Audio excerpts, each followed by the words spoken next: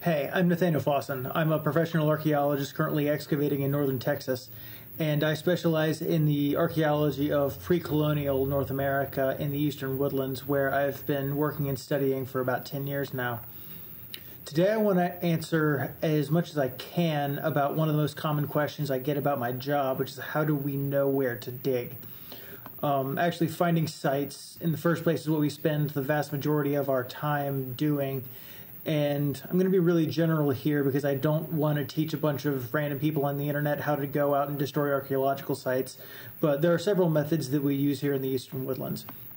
So the most common and low-tech method is called shovel test survey, and this is what we use when we're going ahead of, say, like a highway construction or a wind farm or something like that. We'll be given maps of the area that's going to be impacted by construction, grid it out, and then dig shovel tests, which are about a foot across, something like that, and dig those at regular intervals. Some states have us do 15-meter intervals, others have us do a shovel test every 30 meters. But we dig these holes, sift through the dirt for artifacts, and record what was found and where on the grid. And we use that information to decide where to focus excavations if anything worth further evaluation is found at all, which it not always is. We're also looking for abrupt changes in soil that may indicate human activity.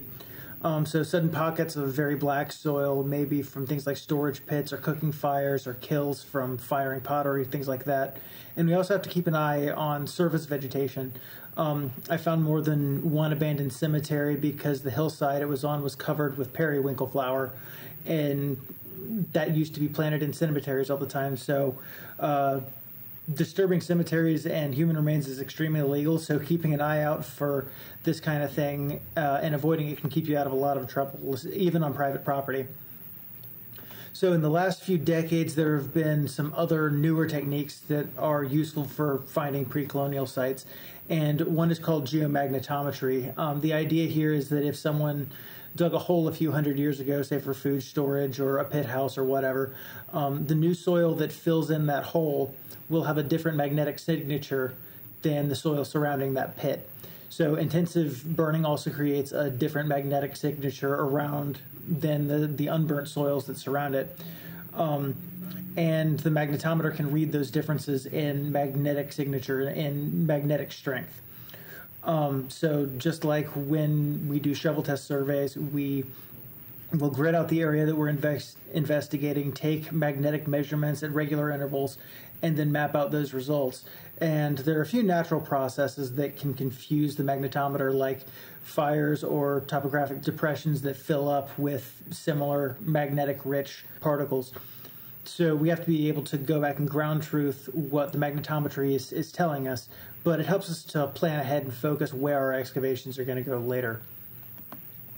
Now, a third method that gets talked about a lot, especially recently, is called remote sensing. You'll see a lot of news articles about something called space archaeology, which isn't a thing, but it's called remote sensing, and we'll use satellite imagery to find sites. It's a very real method that we've been using for a couple of decades, but it's gotten a lot of press recently because of Sarah Parakak's work finding like Viking sites up in Canada and things like that. Remote sensing has a lot of uses, but we can use it to monitor site destruction, like the frequency of looting pits on a certain site over time, things like that. But we can also use the imagery to find new sites. So a convenient quirk of nature is that archaeological sites tend to be enriched with nutrients from the discard of waste. So food scraps, wood ash, manure from livestock, so on and so forth. These get built up in areas where people habitually live or are active. And so the plants that grow on top of those abandoned sites are healthier than the plants than in the surrounding areas.